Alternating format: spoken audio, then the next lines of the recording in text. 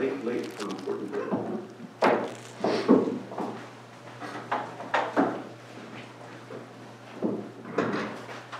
Get you some sound.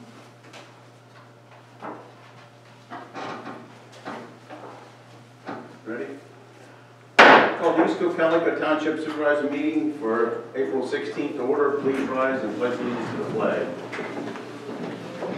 I pledge allegiance to the flag of the United States of America and to the republic for which it stands, one nation, under God, indivisible, with liberty and justice for all.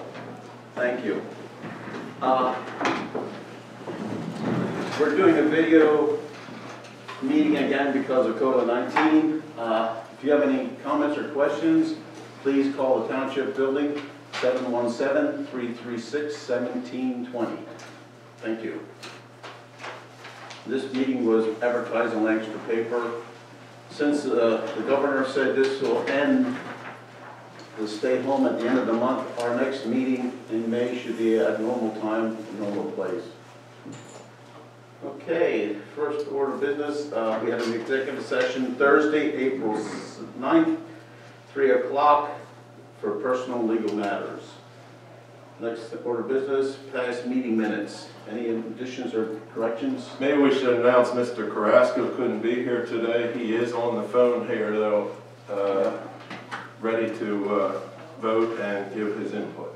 Yep, I'm sorry, I didn't put that. Yes, thank you, Jeff. Okay, sorry. So if you hear his voice, he's here in spirit.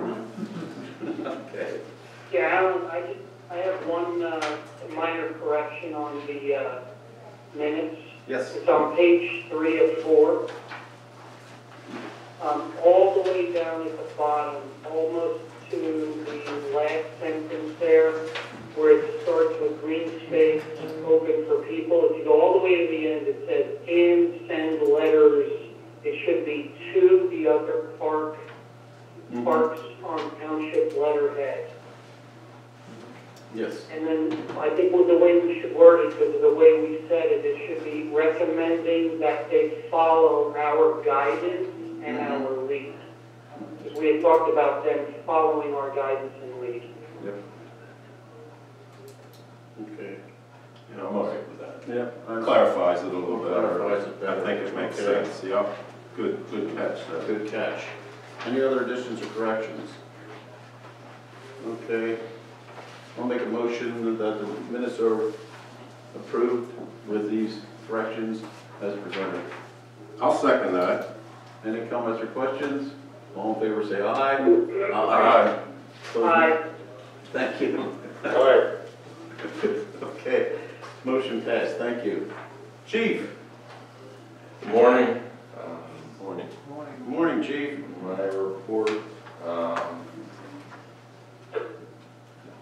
I can say that the call volume and the criminal activity has decreased, and we have found that after speaking to the other chiefs of police in Lancaster County. Seems to be the case in most municipalities throughout the county, and I'll be honest with you, I believe it's pretty much throughout the country that we have seen a decrease in the crime rate. If you go out in the evening, you will notice that most people are abiding by the stay-at-home rule, and there's very little traffic on the road. Our officers are still out patrolling and still ready to answer any calls that are needed. A few items. Officer Brandon Van Alsdahl has successfully completed his FTO training and is currently assigned to night shift. Officer Logan High is currently in his 7th week of FTO training, and at this point, due to the school being closed, Officer Fisher is back in a patrol function probably until the beginning of August in reference to that. So that's what's going on patrol-wise. If you see, if the parents or neighbors of a senior in the Cocalico School District see a patrol car pull up, we are delivering signs for the school, a yard sign. I should have brought one up, but I forgot it downstairs. It's a normal size yard sign. The school district had them printed up, and it says, class of 2020. It has a Cocalico eagle on it. Due to stay-at-home orders and everything going on, the school district asked if we would participate in helping to place those in the yards of the seniors to recognize them, since their seniors kind of been cut short. Sergeant Proj and I were out yesterday, delivered about 52 of them. Some of the patrol guys are going to do it tonight or this evening. So again, if people see a patrol car pull up, it's probably not something bad. They're just delivering a sign to one of the seniors. I think there's a total of about 205 that they're doing. Oh, that's really nice. Yeah, so the school district asked if we would help, and we said absolutely. So it's just something that we can do to kind of recognize those seniors. Scott Aki and I speak, if not daily, close to daily, in reference to any needs of the department. He was able to obtain some decontamination solution. We have a sprayer that he provided for us downstairs, so we are able to decontaminate areas that need to be. The officer that was in self-quarantine due to a family member having a possible or being tested for COVID was negative, so that officer's back to work. So we're back to full strength right now. Good. Besides that, that's pretty much my report. Any questions of the chief? Gentlemen, I think we have Mr. Aki on the phone. Scott, are you there? I am here, yes. Did you want to jump in and give some more report? Sure, I can bring you up to date. First of all, I think through this whole pandemic situation, as far as EMA is concerned, everybody's worked together really well. Everything's been relatively smooth. Our caseload with the township has been very minimal, thank God. I think we've probably had 2 or 3 positives throughout the township. 2 of those were definitely from Faithful Living, which was the former Colonial Lodge. And then several were at Pepperidge Farms. I do believe also Four Seasons might have just 1 or 2. But it seems like everything's moving in the right direction for us. So we've been blessed to not have a ton of issues. I'm sure everyone's aware that now there's going to be new procedures for anywhere where there's going to be patrons allowed to come into a store or building. That's going to start Sunday. I have been in contact with like the Tucky Hills, all the quick shops. Weaver store, I was in contact with them yesterday. We're working through a couple of issues they still have on capacity of the store. So I did some math yesterday with Mike Weaver from Weaver's, and I think we've agreed upon a total amount of people that will be allowed in that store at one time. They're doing everything they can do. They've been very good to work with. You all know that we got a large cache of goldfish. Hopefully you all get some of those. We still have lots left. They were donated by Pepperidge Farms to the township. We also took our first delivery from FEMA of some PPE for fire departments, police departments, and the ambulance EMS service. So I delivered those last week. Monday this week to everybody. So I think our PPE situation in the township is good, but I've been in regular contact with Derek, with Rick from our EMS, from the other 2 fire chiefs in the township, and I think everything's going really smoothly for a situation that nobody's ever dealt with before and has no idea how to deal with it. And I think everything's moving forward just as smoothly as it can. We do know Stevens is still serving meals. That seems to be a large success, and I'm hoping it stays that way. I'm hoping we don't get any cases and nobody gets drugged through the mud for that. But it's been a success for serving a substantial amount of people. So other than that, I think we're in great shape as a township as a whole, dealing with the pandemic part of it. Okay, thanks a lot. We appreciate all you've done and your other fire chiefs and fire companies. Yes, thank you, And Scott. I'll let them all know, and yeah, we're glad to do it. No problem. Okay.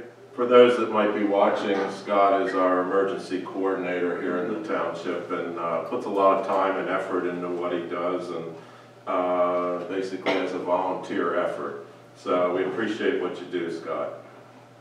You're welcome. Thank you. Hey Scott, it's RC. Is there anything else on our end that I know you and Penny, of course, have been talking, but is there anything else on our end where you might need help or anything like that, or you're pretty much good with everything you've got support-wise? Yeah, I think our community they've all stepped up to the plate. We've had lots of offers from businesses for a lot of different needs and issues in the township. So, at some point, maybe the larger players, we could look at sending a thank you letter out from the township to those businesses that have helped and provided, just to know that they're not forgotten and that we do appreciate what they do and we appreciate that they're in our township. So that would be one thing we could do. And I don't think we've had any, unless Derek has had, I don't think the emergency services have had much of a financial impact from this whole thing. So unless we reach a point where we have a lot of financial impact, that would be the other thing that I would look for you to help with, and that would be to, secure that funding through FEMA and PEMA to make sure that that's not coming out of the taxpayer's pocket at this point. Right. Okay. Thank you. But otherwise, I think we're in great shape, RC. I would just like to follow up. I did get from Donnie Stover, the chief at Smokestown Fire Company. He just reported that not much is happening there and all their members are healthy. Likewise, he wants to give a big thank you to the community and the businesses for stepping up and donating food and products to the fire department and its members. They, of course, have canceled many of their fundraisers. And likewise, they are also helping to deliver food with Stevens. So things are going very well. So I just want to throw out my thank you there as well, Scott. You've done a great job, and I appreciate all your daily communications. And we know. Yeah, and I might add from Reedstown also, Penny, if I could, from the Reedstown Fire Department side, we've had several businesses now that have come to us and realized that we're going to have a financial impact canceling fundraisers. And we've gotten already 2 or 3 substantial donations back that we typically do not see that were all related to the COVID-19 pandemic. So I'm not saying by any means that we're financially stable, but we've had some large donations from larger businesses to help us through this whole thing and offset some of the costs of losing our fundraisers. That's awesome. I know also that Penny, if you need FEMA documentation, she's an expert in that. Yeah. She's been through that road before, so thanks a lot. Okay. Zoning officer. Yes, good morning, everybody. You do have a copy of my report. I'll keep it short and sweet. As usual, the zoning department is consistently busy, but we had 25 new applications, 27 permits issued, 12 in review, 16 for pickup. We did have in the previous month 4 new single-family dwelling units that were permitted. We had 8 false alarm violations. I did have 2 zoning hearing board hearings for the month of March. Mr. Randall Gockley was looking for a special exception for a home occupation. That decision was granted. And the second case was Chris and Melinda Laudenschlager were requesting a special exception to the eco housing section in the ordinance, and that decision was granted. I do have 2 cases for April and 1 for March, and they have been postponed indefinitely because of the COVID-19 situation. Just scrolling down, we had 1 property in the township, 14 Ingham Drive, that had been basically in limbo. The owners of the property had vacated.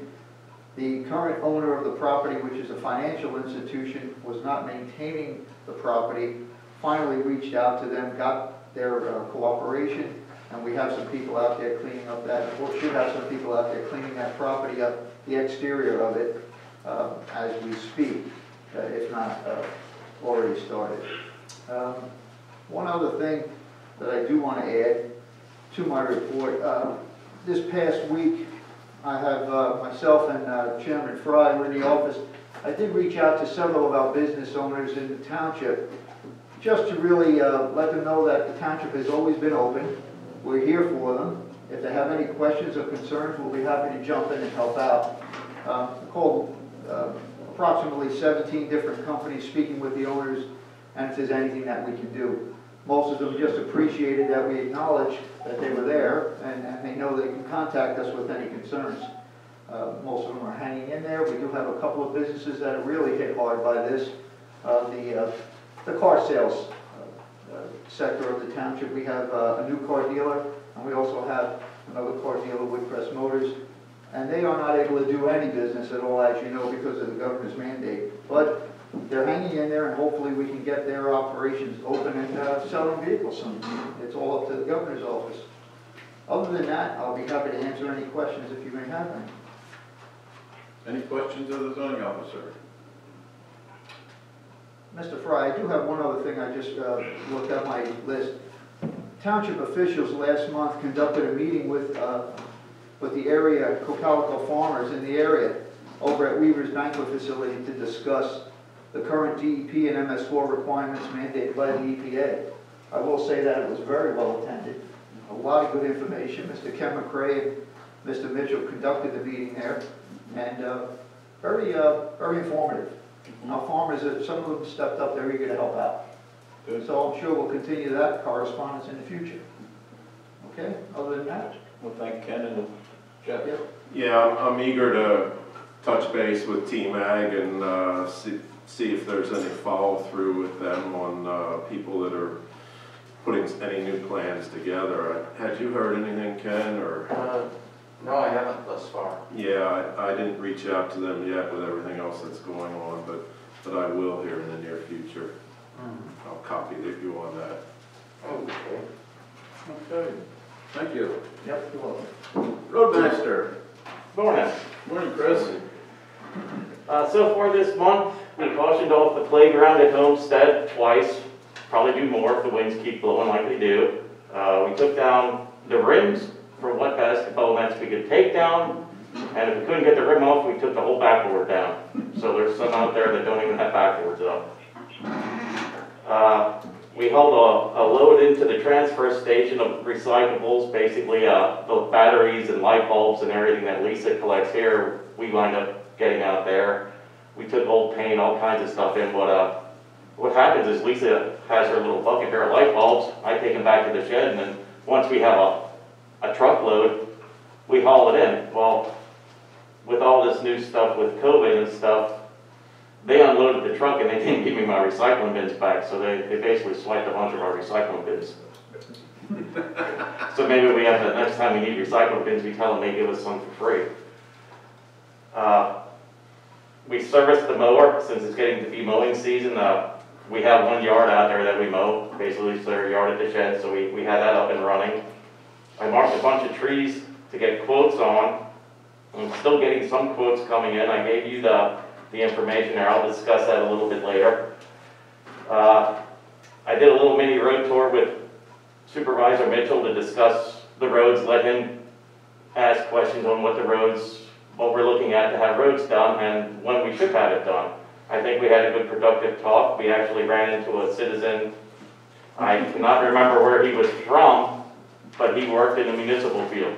So he knew right away the questions that Mr. Mitchell was imposing, and he knew how to answer them. And it was nice. I mean, Jeff was getting feedback from two people in the field instead of just me alone out there.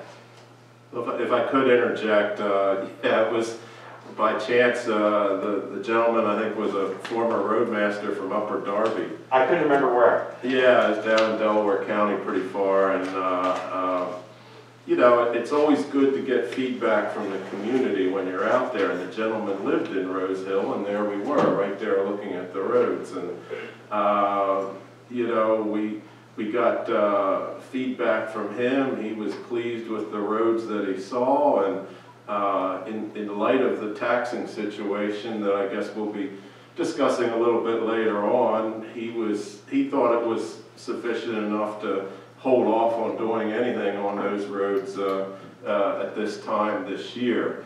Obviously, we have to be addressed in the future, but yeah, it was, well, I guess we talked to him for 20 minutes or more. Yes. It was good interaction with the community, I thought. Now, this Monday, of course, we had a good batch of rain. We, It's an understatement. we had every flood sign we owned out. We were putting signs up even where there were no creeks. At this point, we had probably 4 calls coming from Moons Hill. Well, everybody's home. They're at home now during the day, and they saw what that storm did. So there's some issues up there. I basically have 2 guys together working on restoring them ditches. We had an embankment just give way and totally cover the one pipe entrance end. So all that water just hopped right over that, and then it gutted out farther down the road. So, I mean, we're gonna, hate to say it, but we're gonna need to put some money into that and get some stones up there on them road edges, because it's a good drop off. You got a good 1 foot drop off the edge of the road at some of them spots. If I could interject again, is that a place where maybe we need some engineering help about, future needs there? These storms just seem like we get 100-year storms every year now. And Yes. If it's going to be a recurring problem, maybe we need to look at, something more substantial than what's there. What's your thoughts on that? I agree with you. I can say the spot though that basically really gutted, it was all due to that the bank coming down and closing that pipe. What gutted there, I mean, if that wouldn't have fell, it wouldn't have gutted the road. Okay. So, but also with what you were saying there, yes, I did have a homeowner say something about us putting another pipe in. I said, well, we can't do that, just come out and do it. I said, we need to get the engineers, the zoning officers, and everybody involved in that. And the gentleman actually has a pipe on his property already. It discharges onto his property. He has a nice swale. And it's in between his detached garage and his house. Well, his detached garage took a bunch of water from the water coming down the hill crossing the road prior to getting to that pipe even. So he said about putting a second pipe in up farther. Well, we could do that. It would discharge on his property, but at that point, we need him to, okay, yeah, here's what we can do. We can put the pipe in. You need to control the swale. You need to run a swale through your whole property. All of that stuff, which, yes, we need to have an engineer. We need to have Tony. We need to have you guys all agree with to do something like that. I told him, knowing everything that's going on with COVID and our land planning engineer, I said it could be down the road a couple months till we actually do it, but we addressed the ditch works, trying to get the ditches open and the pipes. The guys were up yesterday, like I said, they took care of most of the ditches. Now we're trying to remedy behind the pipes a little better, get more room in around the pipe entrance ends to be able to take more water in. So they're up there doing that. Of course, we got areas all through the township where this rain just silted in all our gutters. I mean, so the guys are going to be busy chasing after all the gutters, get the gutters open, get the pipes open. Like I said, we'll start picking up some debris along the roads. North Muddy Creek Road, there's that little pipe crossing. We picked up a 10-foot tree. It just flooded and it deposited it right along the road. So we have a bunch of stuff out there. When we came in Tuesday to actually start the cleanup process, we hooked the broom to the loader and the broom didn't work. Called Stevenson Equipment. Their tech guy said, hey, here are a few things you can look at. The simple things, to which we looked at, no, everything looked fine, so they send out a repairman out. They're coming from Harrisburg, not knowing how long it would take till we actually would have a guy on site and the machine up and running. I went down to Eagle. I rented an angle broom for the skid loader. The broom we have for the skid loader basically just pushes forward. It cannot angle. So to clean the roads, you need to brush them off to the sides. So Eagle Rental has had an angle broom for $145 a day. I thought that was a good thing. That way we at least get the roads starting to get swept clean. Stevenson had our loader up and running by lunchtime, And Stevenson also offered to pay our rental bill for that. They're apologetic that the broom did not work when we needed it to work, and they said they would pick up the fee from Eagle Rental. I took a picture of the invoice and sent that off to them. I don't know if Penny wants to contact him later, or I don't know how that'll work. Will he just automatically pay the bill, or will the bill come here and you The hook bill will something up? come here and I will pay it. Okay, So if he and then wants we'll have to, him- he can reimburse the township. Okay, I will let him know that. When's the last time you used this broom? Was it recently or? The broom would have got used probably in the fall of last year. Okay. And that's the sad thing. I mean, we have no room to store stuff like that inside, where it probably should have been kept, because it basically was, the O-rings were bad in the celluloids. Solenoids? Yeah, Okay. so he actually replaced the O-rings, and it still didn't work. So then he took everything off again, and there's, I guess, balls in the tubing.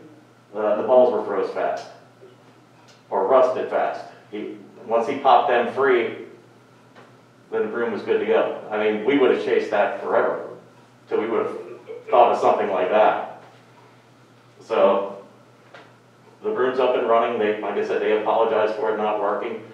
I do know with our small plows, anything with hydraulics and everything like that, sitting outside, those motors can create an issue. So that's why whatever we can get into the building, be it the small plows, we keep inside. I guess now we're gonna have to look at trying to find a space to get the broom under roof and in warmth. The broom is also, that was purchased in 2003. So I mean, we had good time. It's really in sad shape. It needs a little tender loving care. Like I say, I have prices for you later in the report.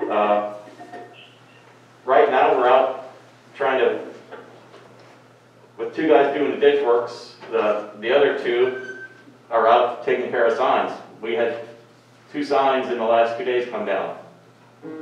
The wind has the ground, well, the wind and the rain has the ground that soft, a little bit of wind just knocks the sign over or breaks the bolts out. So our latest victim was down here at the bottom of Hill Road in Smokestown. A tractor trailer hit that one up. That ground, Danny called me up before a meeting and asked what to do. The ground is that soft. If we go to put the 3-foot base in, it's not catching anything firm.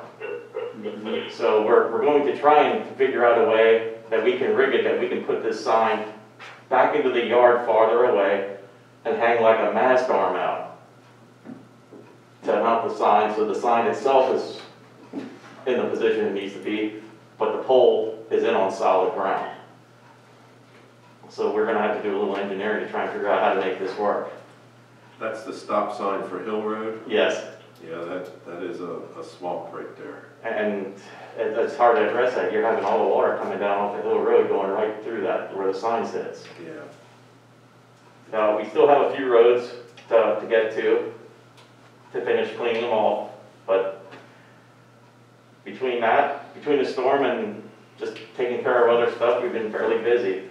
To go to the sheet that I gave you guys for the tree trimming, or not the tree trimming, but taking down the trees, so far I've gotten 3 prices. I just had one prior to the meeting starting. You have a price from Cocalico Tree Service for taking down that liability tree, and you also have a price from Martin's and Premier for taking down that tree that's a liability issue. So far, Martin's is your cheapest price. Both Cocalico Tree Service and Premier have given a price that are the same for that liability tree. That's something we cannot push. I mean, Mr. Mitchell thought that we could use the loader and push in that. If it's not a tall tree, it wouldn't be an issue. But considering this tree is actually extremely tall and it has a split in it, to put the loader up against that tree, you're taking the driver of the loader in hazard, you're putting the loader itself in a hazard. If that tree splits, Then you have the wire issue. I mean, all on how that wire comes, I mean, that tree falls, you take out the wires, and who knows what damage you'll have to the loader. So that one actually has to be cut. I agree with you. That is at least 50 foot tall, and it's tangled in the top with another. And that's, even the last call I had with Premier, and he's a good tree service. He was hesitant. His price there, you see it is, well, you don't see it. It was $450, which is the same as what Cocalico is. It's going to require some roping and everything else to secure that top, because you don't know where it's going to go once you cut it free. Or even start to try and trim something off, since it's tangled into another tree. Looks like Jeff Martin from Martin Tree Service wasn't too concerned about that. Yes, that's the scary part. I mean, Well, he put his name on it. So exactly. I mean, I don't have a written quote from Premier. It was basically on a text message. He only got out this morning to look at them. And I said, hey, I'm in a meeting from 9 o'clock till who knows when. I said, if you get there, you just send me a text of what your prices would be, and I'll relay it to you guys. So his price was $450, Martin's is $2, and the Cocalico tree was $450 also. Now for the... a question for you there, associated to that one specific tree. At what point is that a communication issue? There's no electric there on those wires, it's communication cables only. Has it ever been the case where you call Windstream or whoever's responsible for the cables and say, hey, you have a tree leaning against your cables? I think the police... Maybe you should take care of it. I think the police make them calls for us. And yeah, unless that tree falls down and takes them wires down, the cable and the phone don't care. Because that one tree on Dogwood has been leaning against the wires, at least 10, 12 years. And it's been stretching on them, and until the tree actually falls, they don't care. Maybe that's why our internet is a little sparse at times. It could be. If the wind's blowing the tree and the tree's shaking the wires, it could be that reason. Could be. Could be. Well, I think just to kind of terminate that idea a little bit, I think that tree, is a definite problem. It should be taken out, right away. If Martin Tree Service is looking at $200 to do that, and that's basically just to drop it on the road and you clean it up. Yeah, they would basically take that top down. They'd get the dangerous parts down on the road to the point where they can actually just then go behind the tree, cut it, and let it fall into the woods. We would clean up the road. We would also be out there with them having the road closed.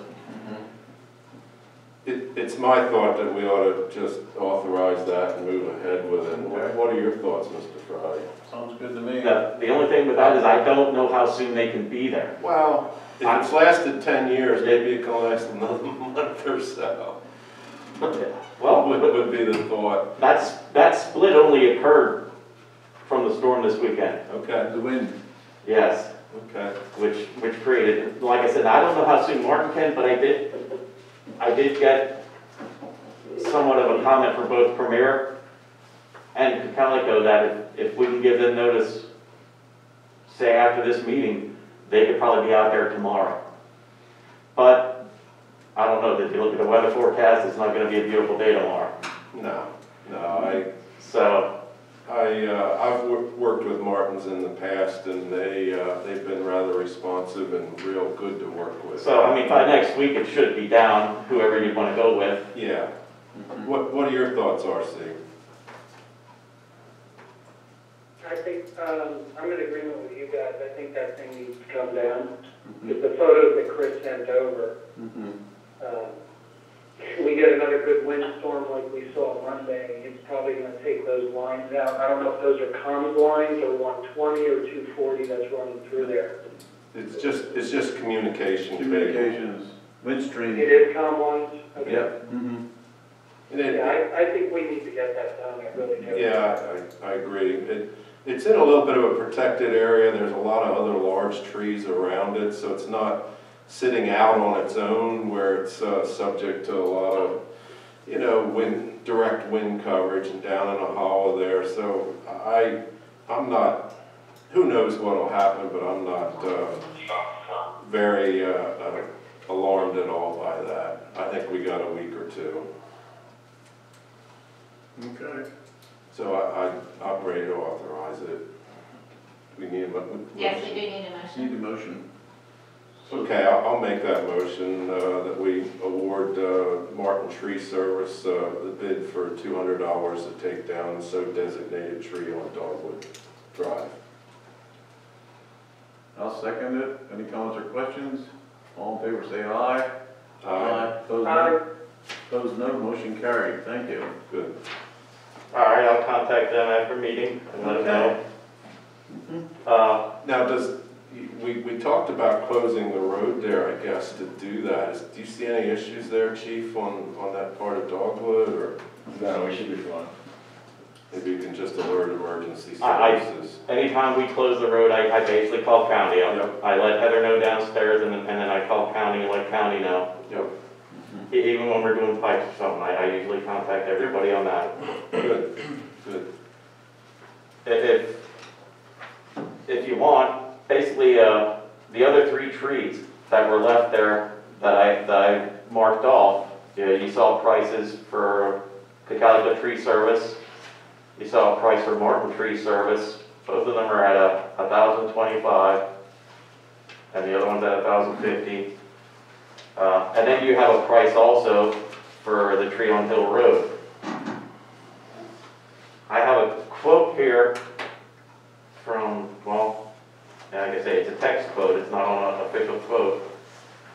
But Premier just came back with a text saying that he would take all those trees on Dogwood and the tree on Hill Road down for $1,100. If we're out there for traffic control and cleanup. We already authorized taking the one down, he's talking about all of them. Well, that one's that priority. I mean, that one, that's a liability to you. The other trees are standing and they're healthy. Well, I was, the other one on Dogwood that you... The other dead one. That one's not very healthy, but it's standing by itself. Is that something you think you could give a push to, or are you scared of that? No, that one doesn't have the height. Right. I mean, that's the scary part. When you get something that's dead that has a lot of height, where's it gonna fall? I mean, will it stay intact until it falls over, or will it break and then whoever's on the ground is in trouble? I agree. You gotta understand though, sometimes farmers are adventurers at heart. Well, the great thing is though, it's, the great thing But with that we is do that on our own property, not on exactly. the road. That's it. You're on your own property. I get you. And that's, I mean, when we first discussed what you thought the price might be, well, if you think about it, yeah, you're dropping something like that on your own ground, and that's the same as the park when he did Stony Point. He did all of those trees for that price, but he didn't have to delimb anything. Yeah. For all of these trees along the road, they have to delimb that so they can get that thing to fall, because they want it to fall and totally reach the ground. If they don't delimb it, that thing gets caught up, well then you just really created a problem. Well, I don't see the sense of urgency there with the other two. And, Exactly. You know, maybe at some point the tree business gets really slow and somebody's more aggressive for work and will give a better price. That would be my thought of how to proceed there. They are all busy. Yeah. I mean, Yeah, right now. and that was the thing, I mean, some of the prices, I mean, like you said, Martin's is 200, well, maybe Martin actually doesn't have anything this week. But I know the other guys said they would have to jockey their schedules around to come down there just to take that one tree that is a liability. Yep. So, yeah, maybe, like you're saying, a little slower time, maybe you get a lot tighter pricing on. That would be my thought. I don't know what you guys think. Okay, and then the last thing I had there that I gave you was prices for the broom itself. I cannot tell you the last time the wheels were purchased, the poly wheels and the wire wheels. I did find something that Larry Paul, I think, ordered those wheels from ODB in 2008. and the prices haven't really changed drastically. In 2008, the poly wheel itself in 2008 cost $6.90 each, where now the poly wheel, I don't have it with me, I think it's $7.50. Yeah. So, I mean, that's the change since 2008 for the poly wheel now. That broom has 27 poly wheels and 27 wire wheels on it. I did start digging through all the business cards and everything else of all our suppliers. If you want me to get prices from everybody. No, this is a small amount, so no, that's not necessary. Where does that come from? Is it out of the area pretty far, or I noticed there's a big freight bill on that. That, normally what happened is they delivered this giant box out here to the office, and the freight bill is for them to bring it to our shed in a small truck. And I think they wrote on there, they actually don't have a set price on the freight. They put in there as a guesstimate on what that price would be. No. That's what I mean. If I don't know if I contacted somebody else, will we get freight coming at a cheaper price? I don't know. Well, are they close by? Are they out far out? I actually don't know where ODB is from. Okay. Just curious, after a while, 20% of the bill is freight. Exactly. And, you know, I mean, the other one I contacted was, I don't know if I can pronounce their name right, Lacal, L-A-C-A-L, to which I will be talking to them later today on the price. They said they have it in stock, but there again, I don't know where they're out of either. They furnish all 50 states, he said, and the information I gave to the guy, he needed more information than I had at the time, so I have to dig up a little more on the broom itself, on the wheels, the poly wheels and stuff, to give him better information on it. They're all working from home. Almost everybody I talk to is, so it's basically I call them up, they take down, and they call their offices and try and find out what they have in stock and everything else. yeah, I guess it's my guess, and maybe it is yours too, that there isn't a whole lot of deviation here in price. It's, I don't you know, think it might be so. 25 cents a piece difference or something, but it's not a large amount. And like I said, I'm pretty sure we bought all those poly and wire wheels since 2008. I mean, those, you can burn that wheel up in a year if we're out busy sweeping. So I'm thinking 2008 was the last one that was actually recorded in the book by Larry Paul. I'm pretty sure we made a purchase since then, because I know we've changed those brushes when they wore out probably 3 times. Was this something that you knew, you know, last fall we needed to get these brushes, or is this was just discovered lately, or how is that? I thought we had a whole supply of brushes yet. And when I went up to look, we don't. Sounds like it would have been a good winter project where it was a rainy day, having this in there and putting it together. It would have been. And then having it, you know, put on there and trying it out, and we'd have been ready to go Monday. But that's, I mean, it comes down to how much you're using the broom. I mean, And lately you're using it. one year you might not even use it. The next year you might have it out. It's all in the storms and what happens that the broom gets used. And like I say, I apologize, but I thought we had a whole container of bristles, and we don't. Okay. All right. Well, is it usable now at the current state it's We in, can or still barely? sweep. Yeah, because what happens is you put the machine in jeopardy. Well, not the machine, but basically the road, because he's got to try and angle that to get the broom down there just perfect. Otherwise, the machine will start dragging into the road, and then you're creating another issue then. Yeah. But that's, I mean, we could possibly, if something were to happen today or tomorrow or something else, we'd still be able to take that broom out. And the one on the skid loader, you can't angle it, so that's really no help. That's great for the broom we purchased is great for what we purchased it for. We purchased that for when we go out and do patchwork. This thing picks it up, it has a bucket, and it brooms itself into the bucket. So it's basically a direct, where it's going is where it's brooming it to. It can't blow the stuff off the road unless he's going across the road from side to side, which that's sort of a hazard. So it's sweep and catch at the same time? It is, the one we have for the skid loader. Maybe that's an idea down the road. I don't know how much one of those attachments would cost to put an angle attachment on the skid loader too. The only problem with the skid loader is you're gonna have to trailer that thing. Where to have the broom for the loader can get around on its own. Yeah. Where the skid loader, well, if you're going from one end of the township to the other, you can't drive that there. Right. Okay. All right. Do you want an authorization to get these broom parts then? If you want, Or Yeah, it's $556.38 for 54. I guess you heard the conversation, RC. What are your Yeah. thoughts? No, I heard it, yes. Are you ready to, we got a bill of roughly $550 to get the parts with $110 of it being free.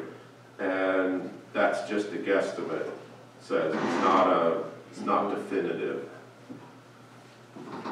Do you want to move ahead with that, or what are your thoughts? I think we should go to Heather. She's gonna need those brushes. You go ahead and move the tool in because it's a tool they're gonna need, right, Chris? It's a tool you're going to need? yes. Okay. That was a yes. Yeah, I'll make a motion. You can, and like I said, it is well under the threshold. I think a verbal is fine, but whatever you want to do. Terry, what's that? I just said that this is such a small amount, it's well under the threshold, I don't know if formal motion is needed, if they just wanted to give a verbal approval, I thought that was fine. Yeah. Okay. Yeah, I'm all right with verbal. Okay. Okay. Yep. You're good too? Marcy? yeah. Okay. Okay. You good on that? That's all. Road project discussion. Okay. Are you done your report, or is there more yet? I'm done with my report. Okay. We have a road project discussion on the agenda.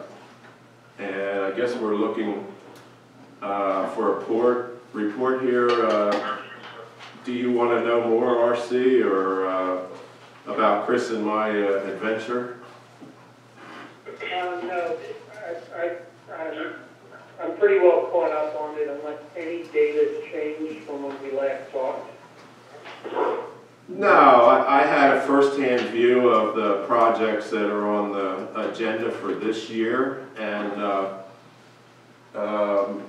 there's places that I think Chris pointed out have a definite need for attention this year. I don't think we can look at putting them off, and then there's other places that in Rose Hill where the homeowner came out and we looked at it and he thought we could definitely wait.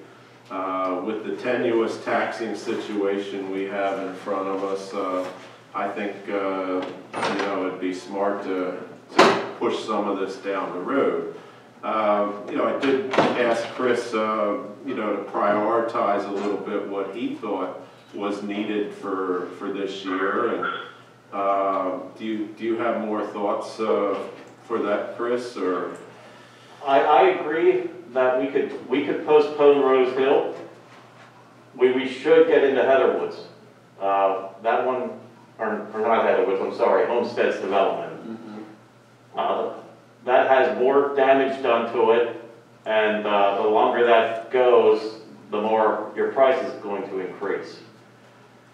So if we had to strike a road off of our bid packet, well, not a road, but a development, I would strike Rose Hill for this year. That would drop you, I don't have the price with me, it was $240 I'm guessing 240,000 for that development, Rose Hill. So that would take that out. I did contact and talk to New Enterprise, and I did send an email to the board and Penny and you guys that we should reword our bidding then, because what happens is when we put the bids out like that, they're looking at the mass, and they're getting prices for all the work on that bid. So if we're gonna change it, that we're gonna drop one, then we need to have them basically as an ad alternate, which means then they're pricing them as individuals, which means your price will go up, but they're pricing it strictly for that. Yeah, Chris, that's a good point, because the one thing we're gonna have to balance here, Jeff, is, I think Rose Hill, when we had looked at it in the past, and Alan can remind me, I think that one was one where it was more, it was getting close to where if we waited longer and longer, the cost to then do that development was gonna go up substantially, right? So we may still be okay postponing that 12, 14 months. However, there's a couple of things we need to balance here. Chris just said it. One of the key things that I've been wondering in my mind is when this goes out on 10 bids, are they packaging them, let's call it volume pricing, right? Are they doing volume pricing, Chris, because of those developments? And then what's the impact on homestead if they only do homestead separately? I'm not sure what the fluctuation in that pricing or cost to us is going to be. Yeah, I can't tell you what the price increase would be for them to break it down. I can tell you that I did hear Roadmaster did open his bids, and he was flabbergasted. He hadn't seen prices that low in a long time. Well, yeah, that's right, the oil prices are way down. Your oil prices are way down. Plus you have PennDOT actually kicking the can on a lot of their projects, which means these guys are going to be looking for work, and they might be doing the cutthroat. Yeah, and you're making another point that we need to seriously think about is with COVID-19 and a lot of these projects on hold. Between the asphalt plants and the contractors, they're going to be looking just to do work. So the question becomes, it's a difficult balance, knowing, the tax, not knowing what the tax implications are versus are we getting pricing and can we get such aggressive pricing? You do them both anyway. I don't have enough data to make that decision yet, is what I'm saying. It's just those are the things that I'm kind of mulling in my head, that cost-benefit analysis.